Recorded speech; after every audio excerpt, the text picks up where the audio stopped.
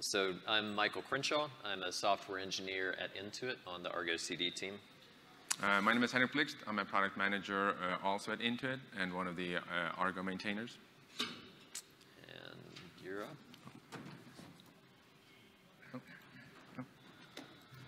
No mouse. There we go. So just quickly, since we're both from Intuit, just want to give you a quick introduction to who we are and give you a little bit understanding where we're coming from. So we're a financial technology software company based here in the US. We have most of our business in the US. And we spent the last few years building a platform that comprised of 5 pillars to modernize our infrastructure. So we now have moved all our services to this platform. And this platform now serves about 58 billion machine learning predictions per day. And during tax peak season, which is our main time of year, we push about 3.6 billion requests through this platform. And if you look at the dev environment that we have when our teams go in and create a new application to build a service, we automatically vend a namespace and a bunch of other things automatically for them for that application. So we have about 16,000 namespaces in our environment for the 3,000-ish services that we have running. And these are developed by the 6,000 plus developers that we have that work on all the services for those products that we have. So this platform and this journey that we've been on for the last few years has given us a 6-fold increase in developer productivity. So that's a huge lift and a huge benefit to all our developers. And Argo has been one of the key parts of that. We're also strong believers in open source. As some of you probably know, the Argo project came from Intuit originally. But we also have other projects. We're also heavily involved in the community in other areas like Kubernetes, Istio. We have a new project called Numa Project that we announced very recently. And we try and contribute and work with the open source communities as much as we can. And this was also recognized in 2019 when we won the End User Award. And for those of you that were in the keynote on Wednesday, we actually won it again this year. So big thank you to the end user community for the recognition. We're really happy and proud over that. But this talk is about Argo, not Intuit. So just a little quick background for those of you that don't know Argo, which I'm guessing is not too many of you. But one thing you probably don't know is that Argo actually turned 5 years old last week. We had one of our maintainers, Jesse Suin, did the first PR on October 17th, 5 years ago, which was the birth of Argo. So happy birthday, Argo. And Argo has 4 sub-projects, Argo Workflows, Argo CD, Argo Rollouts, and Argo Events. So most of what we're going to talk to today is Argo CD, but a lot of it covers the other projects as well. There are hundreds of companies using Argo in production today. I'm sure some of you here use it in production as well. And over the years, we've had over 7,000 people that have contributed to the Argo project. And we're growing with somewhere between 30 and 50 new contributors every week. So it's a pretty amazing growth. And all these contributors and all these companies have actually also propelled Argo to be one of the fastest growing, highest velocity projects within CNCF. But, so how did it start? So where did our security journey start, and why did we get interested in security? So Argo started as an incubating project about 2.5 years ago now. And in February in 2021, roughly a year and a half ago now, we applied for graduation. So as part of the incubation and graduation process, there's focus on security. You have to go through a security assessment. The TOC was involved. You have some sponsors that help you, guide you through what's needed to be a mature project. So that kind of helped us increase the security focus of the project. And at that point, we didn't really know what we didn't know. And that's kind of what this talk is going to highlight, like all the things that we learned along the way. Because back then, we kind of thought we were really good at security. We hadn't really had any CVEs. And if you don't have any CVEs, you must have good security, right? we also thought there were a lot of maintainers in Argo that really knew security. So we thought, we know security, we're good at security. But it was very siloed. We didn't really share that knowledge. So there were a few people that knew some things very good, and there was some others that didn't really know anything. We didn't really know who knew what. And also, we looked at like, oh, we've done A, we've done B, we've done C. Our security is good. And without really realizing that security is something that evolves as the attack vectors change, as new threats come out, you add new code, whatever. The security needs to change as well, and new technologies, new tools that come out. So it's something that has to be a process. So as we were going through this, we also had a new experience with our first day's zero CVE. We had a couple of CVEs before this one, but this was the first one where a security vendor reported a CVE. So just want to stress that we worked really well with this vendor. It was an awesome vendor. And we worked together with them hand in hand, with the embargo for the issue. We wrote the patch. We talked to them about, when they were going to release this information. And it was a 7.7 CVE, so it wasn't, super high. It was still seen as a high, but it's nothing crazy, right? So we figured, we're doing good, right? We'll talk to the vendors. We have a patch. The embargo lifted. And this is kind of what I wake up to the next morning. Because what we didn't realize and what we hadn't really talked about was that this vendor didn't just fix this or report this CV or help us with this to be nice to us, right? They had a vested interest in this, so they want to make sure that they got some benefit out of this. So they went massive media-wise in terms of every single media outlet you can think of had an article about Argo and this security issue. So the good news is, CNCF measures, the number of media mentions. So, Argo had, more than the next three together. So, all PR is good PR, right? So this was also an interesting learning experience, right? Because we figured out, we need to communicate better, and not just within the group of maintainers, but also with the people outside of the group of maintainers you work with. Had we talked more to the vendor and kind of figured out what their intentions were, I mean, they were good. I mean, they were doing this, and it's part of the business, they're doing it, but we just saw it as it's a CV for the project. We need to fix the code. And we didn't really realize that, hey, there's some wider implications of working with the security vendor on this.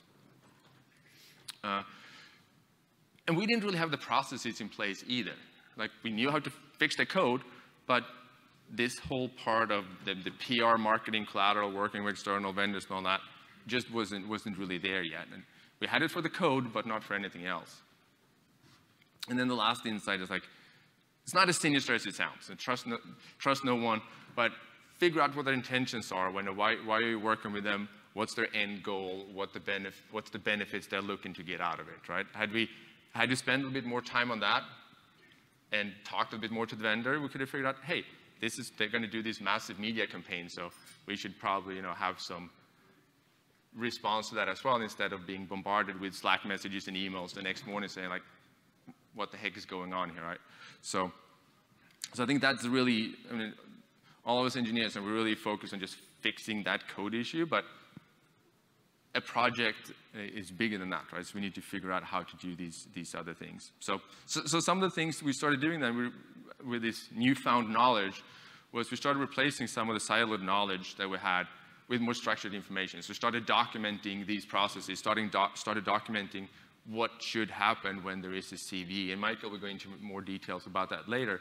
But figuring out, who knows what and in what order do we do things. So this also helped us figure out what processes should be in place and what steps that need to be taken. And then also, working together with the TSC and the security tag, we also looked at some other tools that could be incorporated into this process.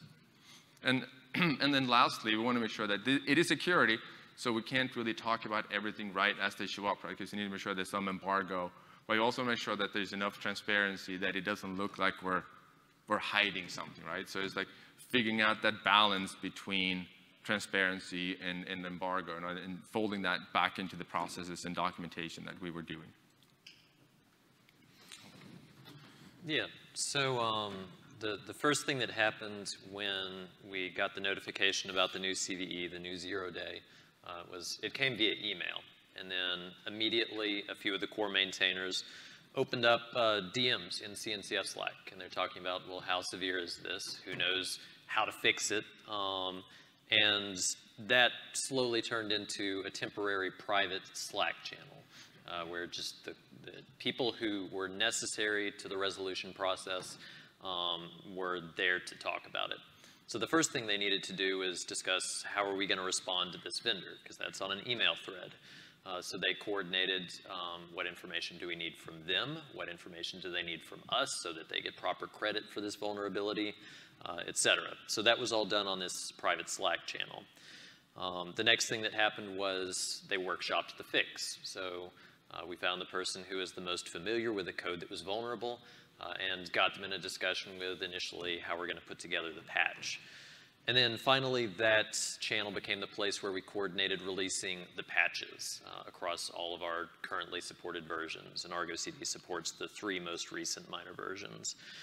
That Slack channel, we quickly realized, wasn't simply going to be a temporary place to talk.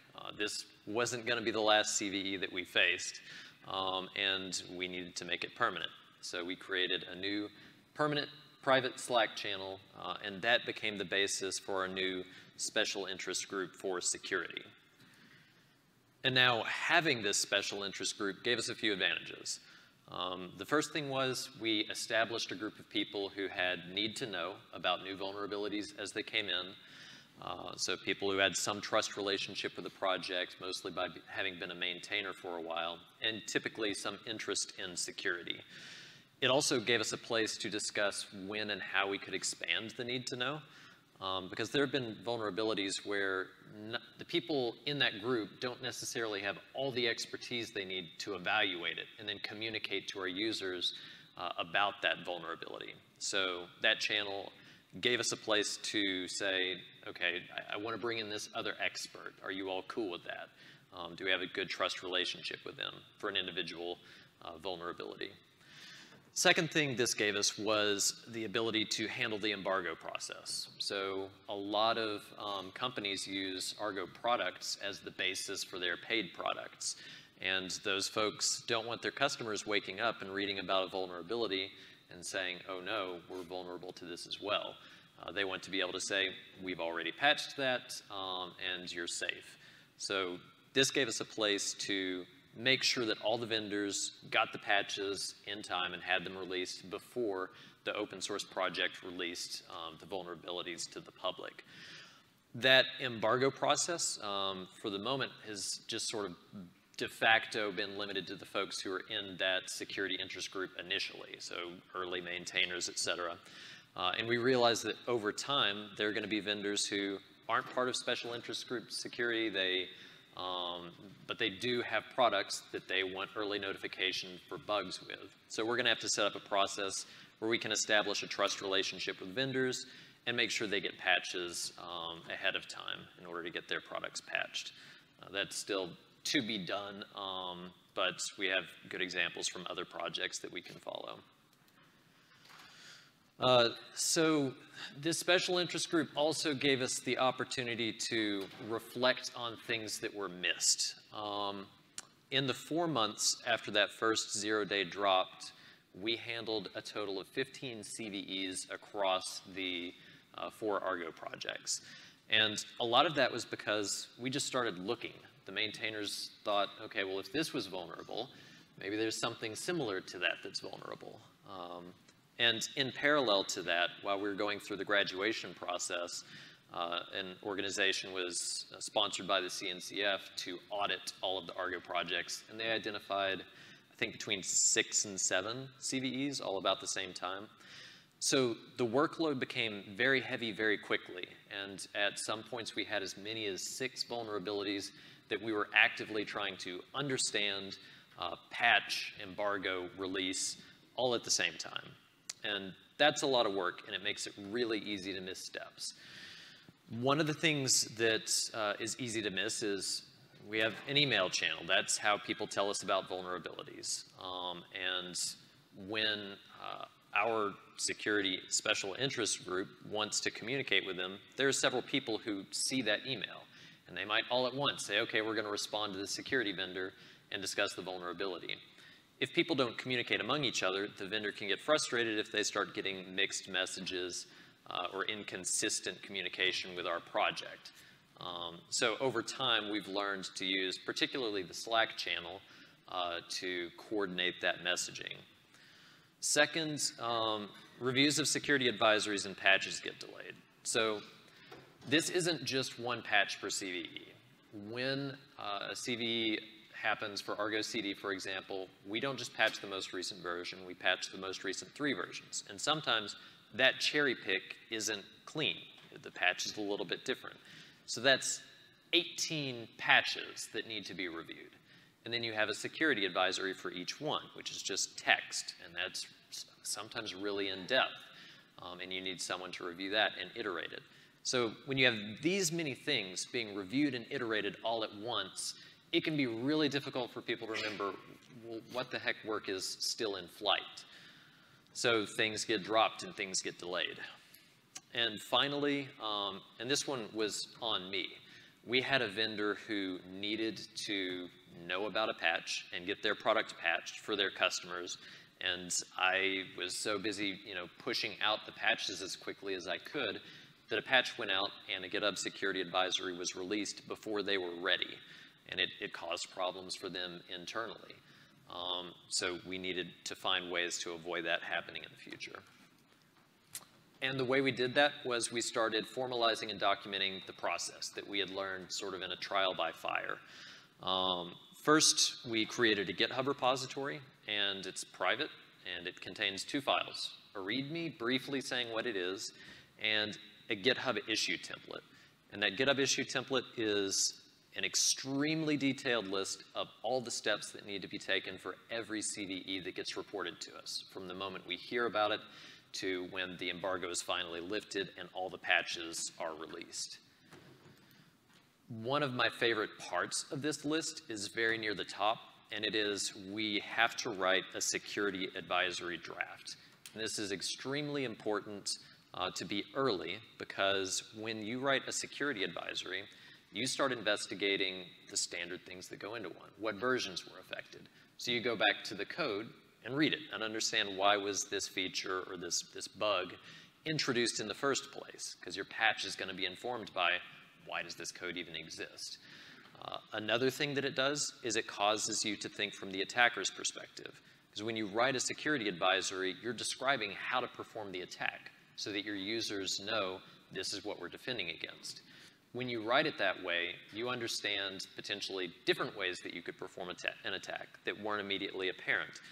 And it became obvious that this step needed to be early one time when we had a CVE. We quickly wrote a patch, like within hours of hearing about the issue. But when we went and wrote the security advisory, we realized there was a different avenue to perform the same attack that we hadn't addressed. So if you end up writing a checklist like this for your own project or own organization, I recommend security advisory draft goes really early. And finally, part of the process that we introduced was just having meetings with this new special interest group. When you have that much flight in work, even if you have lists in GitHub, people sometimes lose track of what they're actively working on. So at first, when we were dealing with the 4 months of 15 CVEs, we would meet once a week just to touch base and make sure everyone was on track. And over time, we've been able to expand that to every 2 weeks, and that's worked very well for us. Something else that came out of all of this process of dealing with these CVEs was we found some patterns. One of the issues that we continued to encounter again and again for 5 CVEs was our repo server component was vulnerable to directory traversal and symlink following attacks. And without going into unnecessary detail about what the repo server is, basically what it does is it goes to Git or Helm, gets manifests that are to be deployed to Kubernetes, and then it compiles them using Helm, Customize, etc. Then the application controller picks up those manifests, puts them onto Kubernetes as resources. If you have multiple tenants using a single Argo CD instance, or even multiple users, and you don't have a full trust relationship between them, you want to make sure that one repository owner can't write their code in a way that traverses out and reaches someone else's manifests, because it might have secrets in it or just sensitive information that you don't want those folks to have. So that's the repo server. With 5 CVEs related to directory traversal and symlink following, we started to lock things very heavily down. First, permissions go to 0 when the on-disk cache of the repository is not actively being used. Second, we use ephemeral copies of manifests for user-contributed or user-written plugins. So that plugin gets a copy of the manifests, does everything that it needs to do, and then we delete that. There's no way to traverse to it because it doesn't exist anymore. Then we started using cryptographically secure UIDs for the cache paths, because previously they had been deterministic. They were based on the repository URL. So we randomized them. If you can't guess the path, then you can't traverse to it, and you can't write a symlink that goes to it. And then finally, symlinks gave us such fits, we decided just to kill them if they reached outside of the repository at any point in sort of the chain of the symlink. Then we just reject that repository and say, sorry, you've got to change your repository to get rid of that. Second secure coding practice we picked up was, as part of the security audit that happened, there were some issues in, actually I believe, workflows where the cryptography was not secure enough. There wasn't sufficient entropy for the purpose that it was being used for. So we did a good full audit of all the cryptography we were using in Argo CD, excuse me, and discovered some more places where we had insufficient entropy, or we were not using a cryptographically secure, excuse me, I'm back with you. We were not using a cryptographically secure random number generator in places where we should. So we issued CVEs for those where it was appropriate, and then just in other places where it wasn't as sensitive, we just fixed the issue. Finally, and I think this is pretty huge for our users, we started improving our logging. A lot of events that happen in Argo CD are related to security, but they don't necessarily mean that someone's attacking you.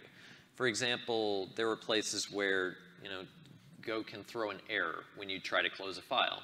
And by itself, if you fail to close a file, that's not an issue.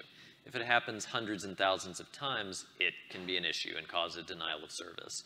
So we have introduced to our structured logging a new field called security. And if that field is present and it has a number sort of designating the severity from 1 to 5, you know that this event just needs an extra look in terms of it may indicate an attack underway or a potential issue in the future. So that'll help our users monitor Argo CD for upcoming issues. We've also tightened up our supply chain security. So we've introduced SBOMs to all of the projects, which is just a digest of all the dependencies that are included in our CLIs and our images. It also provides a snapshot of releases. So we use Ubuntu base images, and dependencies aren't pinned. Each release may get a new version of a package. This gives us the ability to go back to a release and see precisely what was installed at the time of that release. And it also just gives people the ability to scan a release and say, does this fit our threat profile for our environment? Can we install this software? Something that's new as of a couple weeks ago, as part of the security slam, we started signing both our images and our CLI binaries. So if you go to the GitHub repo and look at the latest Argo CD release, you'll see a .sig file, and we sign the binary. So if you use one of our binaries or use one of our images, you can verify on your side, is the thing I'm about to run the thing that the Argo CD team says that they built? And a final engineering best practice we introduced, and actually this was really thanks to CNCF, we started doing some fuzzing. So the same folks who did the audit of all the Argo projects wrote about 40 fuzzers for us. And those already showed a lot of promise and paid dividends because they discovered a CVE in Argo CD. Sorry, Argo Events is where they discovered the CVE with a fuzzer, and that was resolved. And they also used a fuzzer to demonstrate a bug in Argo CD just by, they wrote the code and said, we ran this, and this shows you how you can attack Argo CD. They also used it to demonstrate that we had resolved the problem afterwards. Yeah, so those are the engineering practices that we put in place. Henrik has more on process. Thank you, Michael. So some of the, so show of hands, how many in here are contributors to one or more projects? A few hands in the air. So both CNCF and the open source community as a whole actually have a lot of resources and give us a lot of opportunity to get help and funding to improve our security. So one of the organizations that helped us a lot was OSTIF, the Open Source Technology Improvement Fund. So they're a security featured or security focused fund that helps open source projects to improve the security. So they help with funding, they help go through the RFPs, and they basically set up and helped us get funding and set up the latest security assessment we did with one of the external auditors. So big thank you to OSTI for helping out with that. Another big help was the security tag, the CNCF security tag. There's a number of security-focused volunteers that help CNCF projects improve their security as well. So they have a couple of different programs. There's a security pal or security buddy that can step in and help your CNCF project give you some ideas on areas to look at. They also have a longer process with a security assessment. So we're right now wrapping up our joint assessment with a security tag. So that's another venue for any of the CNCF projects, whether you're sandbox, incubated, or graduated, you have the opportunity to go through and do this joint assessment with the security tag. We have OSSS Fuzz that Michael already mentioned. If you're an open source project, you can get your fuzzers written, and they can run in this cloud environment. If you're a vendor with a paid-for project, you can still use the libraries that they provide, but you would have to run the fuzzers yourself. And the last but not least is the IBB, the Internet Bug Bounty Program. So that's similar to the other organizations, that it's a grouping of donors, generous companies that pool money, and IBB helps to pool and distribute this money. So basically what they do is they do payouts to people that find CVEs and security issues in the projects that are signed up for it. So going through all this that Michael and I have talked to now, we feel more than secure in where we are with Argo. We have signed up for this. So anyone who now finds a CVE in Argo can actually submit that to us, and we'll help you work through in actually getting some good money from the IBB as a thank you for finding that CVE. So just a few quick words to wrap things up. I know we talked about, it's been talked about earlier this week that open source projects are not products. And I know that's a distinction I want to make. But you should treat your project as a product. Like I mentioned earlier, we're really good at writing code, but a lot of open source projects don't really take into account like all the other things that go into building a good product and all the processes. I think most of us have seen one or more open source projects that might be a little bit lacking on the documentation side, for example, or things like that. So it's marketing and PR is generally non-existent. It's usually even worse than documentation. So there are a lot of these things that go into building a great product that are missing from a lot of open source projects. And that's something that you should really take to heart. And there are a lot of roles and responsibilities that all product teams have that are not simply there in most open source projects. Same goes for processes. Like I said, when we talked about how we handle the CVE, most companies that have been around for a while, they have those ingrained in them. They've been through this before. A lot of open source projects that start from scratch, they might not have thought about this. It might not be seen as an important thing to do, right?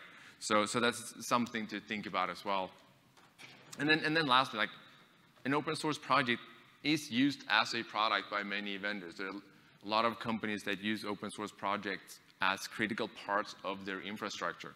So security for an open source project should not be treated any differently than any other product that or project that is used in your environment. Definitely take advantage of the community resources that are available.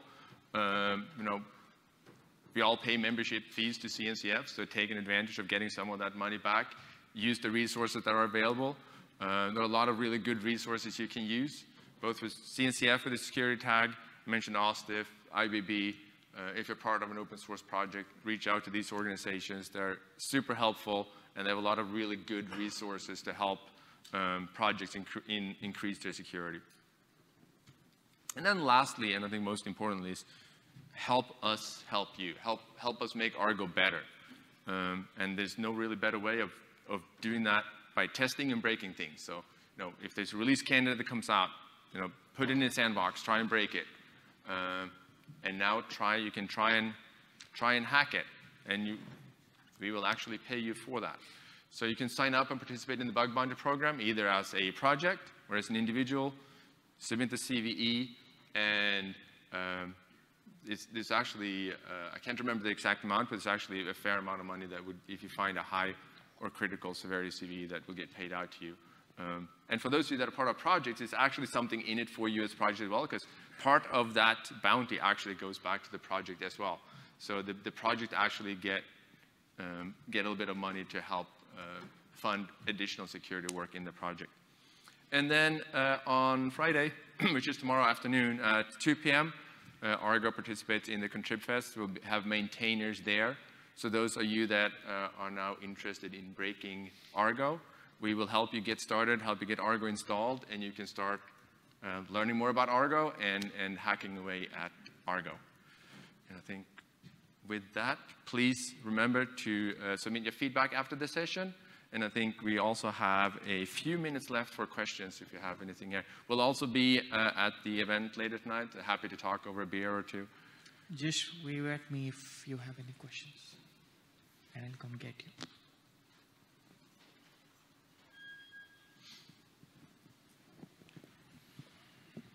Is there going to be an accelerated way as far as, because CVEs can take a while to be authorized, be established, and even be created from that CVE board. Is there a way to accelerate the process when we find vulnerabilities on a platform like Argo? The process in terms of getting the patch out, or what would need to be accelerated? Well, a vulnerability doesn't have to be just an established CVE, right? Sure. I mean, obviously it's there long before someone gives it a number. And so I guess that was my thing. Is there a way to directly interact with Argo so that we can find vulnerabilities and get them to Argo and the developers before we have to wait for a CVE number to be established? Sure. So there are a few ways to just at least discuss Argo CD security. I mean, we've got the Argo CD Slack channel where I'm always monitoring it. Our security interested folks are monitoring it. So if you just have questions and you're like trying to poke holes in Argo, and please do, then people will answer there.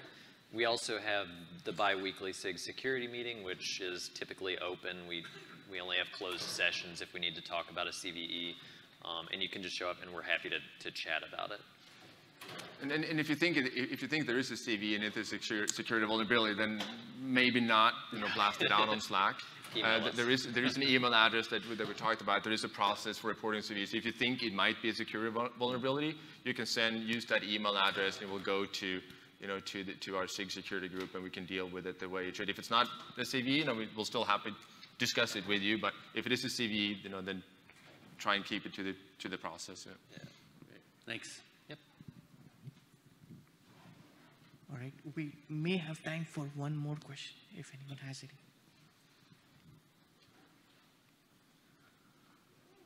All right. If not, thank you very much, and thank you to our speakers.